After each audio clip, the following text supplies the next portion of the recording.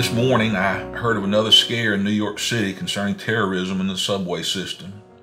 One lady was being interviewed on the radio and she made the following statement: "Well, even though I'm afraid, whatever will happen is going to happen."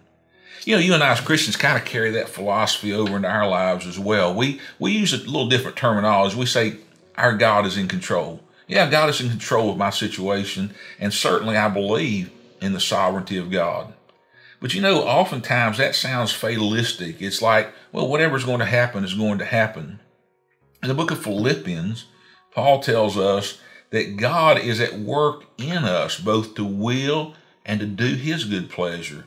In other words, the Almighty God, the all-powerful God, is at work in my situation, my life, and what I'm going through at this present moment. So I challenge you as a believer, don't just say, our God is in control. Let's talk about how that God is at work in our situation.